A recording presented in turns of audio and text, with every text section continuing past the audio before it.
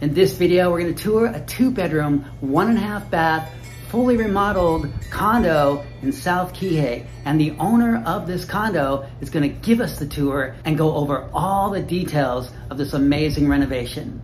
So let's check it out.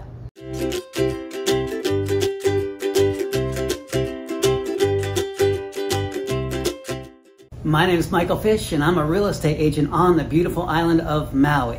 And in this video, we're gonna tour the 2-bedroom, 1.5 bath, fully remodeled condo in South Kihei. And John, the owner of this condo, is gonna give the tour and go over all the details of his amazing renovation and this masterpiece that he has created. If you like this video, hit that thumbs up, click that subscribe button, and now let's go take the tour. If you look at most of these units, this one was original when I purchased it. It doesn't look anything like it did. There was a lot of thought and a lot of care, a lot of compassion, and a lot of strategizing on how to make this place what it is now. This is called the Peninsula. You'll notice you can pass through here like magic. It originally had a wall with cabinets and a dead end kind of kitchen. Now you have this walk with me kitchen, so you can get right through here. It opens up natural light, and we'll show you that bedroom. It has double barn doors that allow that light. Now this is the 30-inch hammered metal copper sink. Not always easy to clean, but I love the way it looks. It is the garbage disposal is on an air switch, so you just push that off and on. It keeps, you don't have to use switches. You'll notice I've got dimmers here, right here. There's outlets. You have double gang with the GCFI here, and you've also got mood lighting under the cabinets. Those are dimmable. And those lights actually accentuate the backsplash in this tile here. This granite itself is fire Bordeaux, has a lot of personality but with very natural beauty. And this is a nice cleanable surface. For those of you that do cook, you know that grease and other contents will get trapped into tiles and things like that. You don't have that problem here. These cabinets are Hampton. I got those at Ceramic Tile Plus, which is also, I'm not plugging them, but they're a great organization. This was from Ceramic Tile Plus, this granite was Ceramic Tile Plus, and these cabinets. And I love them. These are white Hamptons. These handles, I actually did research. I looked here on an island and I wasn't satisfied with anything I saw. I got these on Amazon and they're fantastic. The backs of them are concave for a finger. They're easy to clean surface and they're bold, but they're not too masculine. And they don't hook on your shirt. I've seen some that stick out too much. You walk by and it basically tears your shorts off. So this is a spice rack for spice grills. This was a way to use this this whole functional kitchen. So everybody has that junk drawer, afraid to look. Yep, you got junk. Also, this is your recycle and your trash bin. It pulls out. It's convenient. I put it right next to the sink. Why? Because the majority of the time you're doing work, you either throw stuff in there or into the dishwasher. These are baby-proof things here. My tenants have a beautiful little girl. I had to have her show me how to open those. So these pantries, originally there was it was about a 6-foot wide closet here. It didn't have a lot of depth like me, and then there was a broom closet right here. All that, I took that out and we went with the 36-inch granite top desk. These are beautiful crafted knobs here. They're called pumpkin, but the print on it, I'm not sure what it was called, but it was just beautiful and it matches tile, and I love where this is granite. This area right here, originally we bought glass cabinets for this, and when we put the glass shelves in, we decided, you know what, I like it without the cabinets. I do have the cabinet doors. If you like, I will leave those in. You can use it at your pleasure. Down here, you'll look at the window seals. Most of them were just the drywall standard window seal. So I put that, it gave a little bit more depth to that, and I had a kitty cat before and loved to sit up on that little window seal. So if you don't like cats, I don't either. No, I'm kidding. So this floor is continuous. This is called Curly Koa laminate. I like laminate. Some people, they want real wood. If you gouge real wood, you're replacing it and you're repairing it. So this is durable. Matter of fact, if you've ever done this type of work, it destroys a saw blade. When you're done with this job, you're done with that blade. There was a lot of work in strategizing how these prints were pieced together. You have limitations in what they look like, so you didn't want identical tiles right next to each other. So I went to that effort to avoid that, and it pops. People walk in, the first thing they notice is the floor and my charm. So down here, This is a double sliding barn door. These are frosted glass, they're privacy glass. So you'll notice you can't really see into that room, but it does provide light, natural light that comes in from that window there. And this is a 55-inch opening.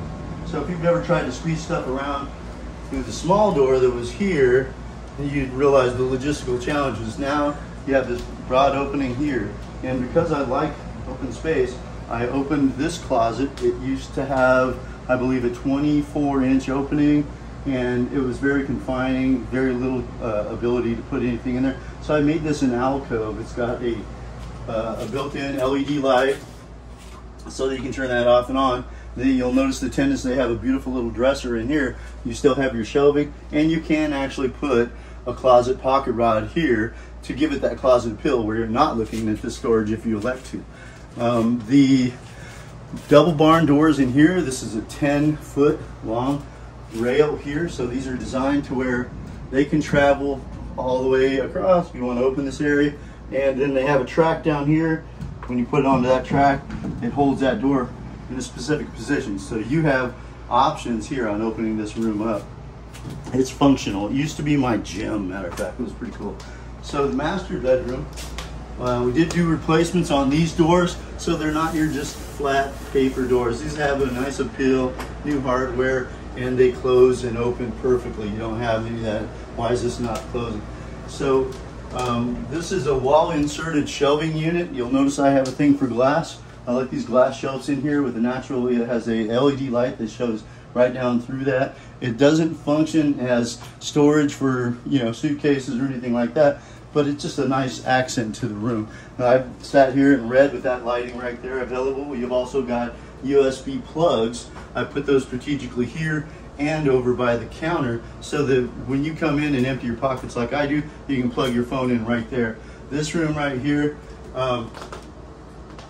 this particular design, we wanted to make this room flow. So I have a low depth dresser, which you can't have. I want this, but you know, I would recommend going with that because you keep more of your floor print. This place was designed, you know, it's a little difficult to bring large furniture in here. So if you do purchase this unit, you have your own furnishings, consider enjoying the space more than you do the stuff. I would recommend that.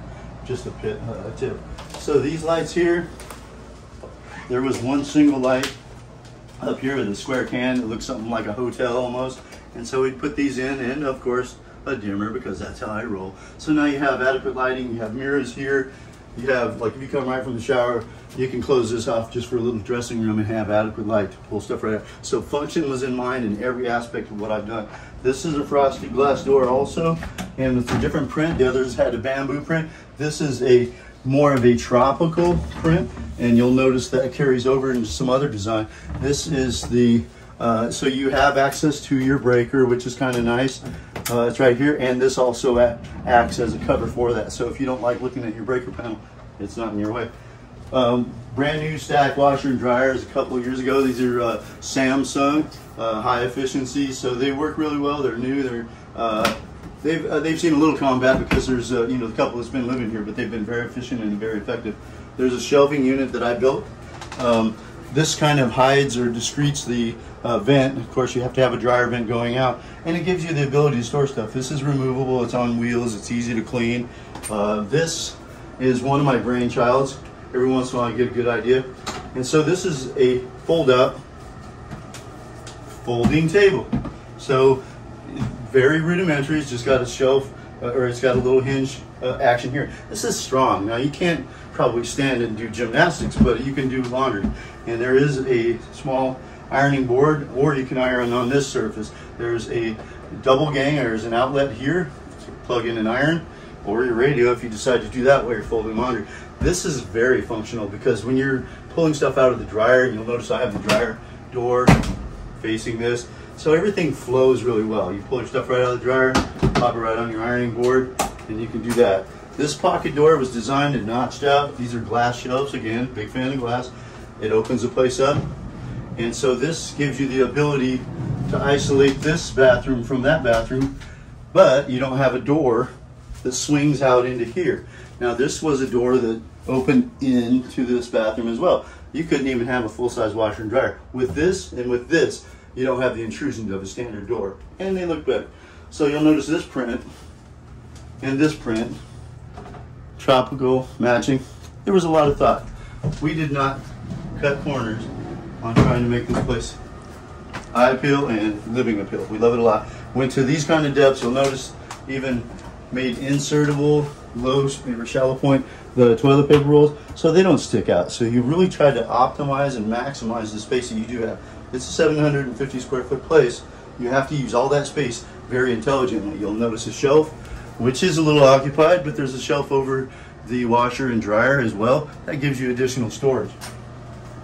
The shower, this is one of my favorite parts, and this was a mocha pencil tile to finish that out. It's very expensive, but I love the way it looked, and I wanted to go that depth. So this has a raised splashback, or your tile is run up higher than the additional or the original, so that you could have, you know, a little bit more surface area in here for eye appeal and cleaning, because when you're spraying, getting water up on the paint and stuff like that, this takes care of that. I decided that I wanted to go with something like this instead of your standard soap dish that builds up, well, let's just call it crap.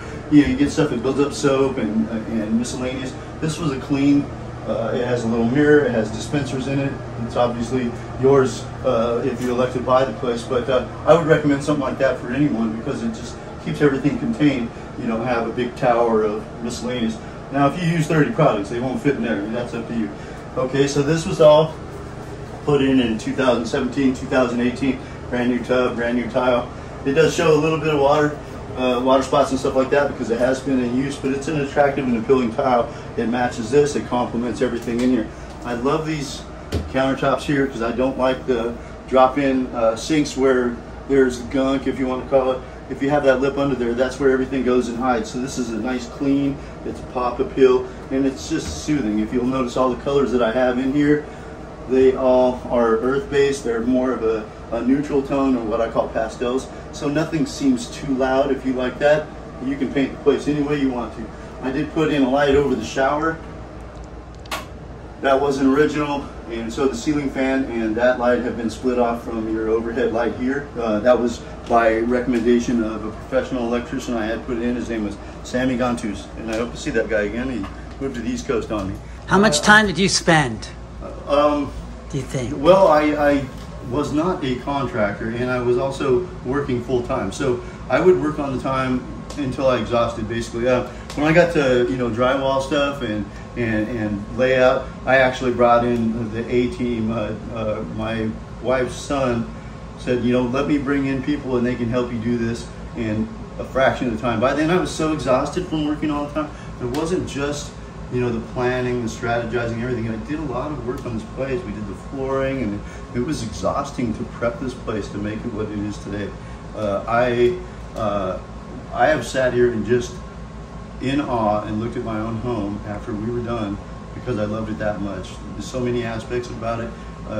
Just to sit back in the corner there in the living room and look and enjoy it, it was so much worth the effort. And I hope somebody can appreciate and love this place as much as I do. I'm a little emotional because I love this place. It was a labor of love, and I'm very compassionate about what I do.